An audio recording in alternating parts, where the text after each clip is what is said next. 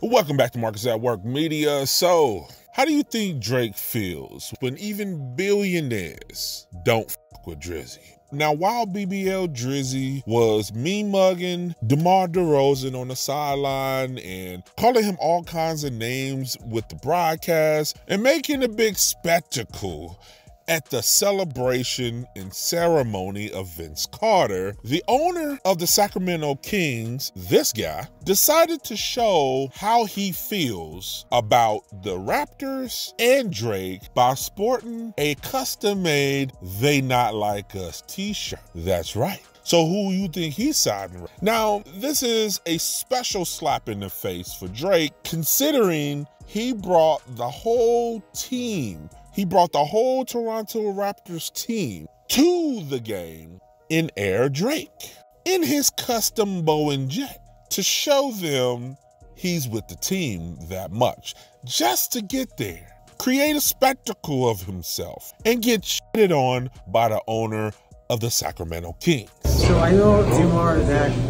everybody wants you, every team, every city, all the players, but I got one thing to tell you.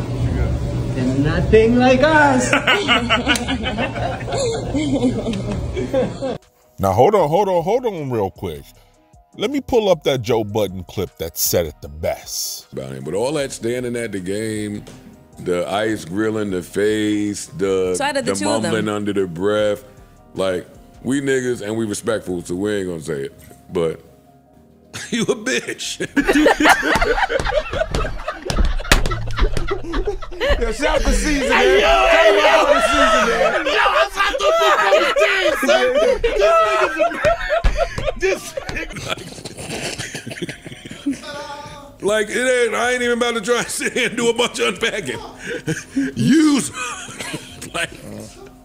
Joe Budden didn't want to throw shade at him, man. He didn't want to throw shade at him this time, so he let the team go ahead and handle that. But that's what everybody's thinking about, man. You acting like a bitch out here, dog. What are you doing? Can't catch a break, man. So I noticed he not only wore this shirt, which I missed the whole thing because I was too distracted by Drake's shenanigans. And this is not the first time he's quoted "not like us." Now, see, not all owners connect with their athletes in their team this way. This is the kind of owner I can get behind because he not only signed DeRozan, which was a value add to the team, but he also stood behind him even though he was playing his previous team to show how much he don't f with the other team or Drake.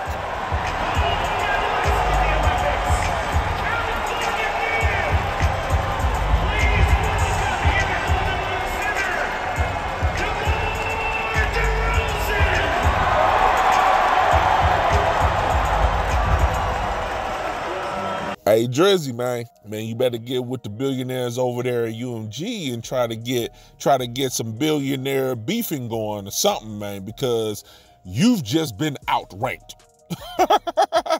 Not only did K-Dot spank you on the beef, not only did the Sacramento Kings spank your team, and you get shitted on by the owner on top of that. Damn, Drake. So all of that said, I got a question for the audience. How many L's do you think Drake is going to be taking from now to the end of 25?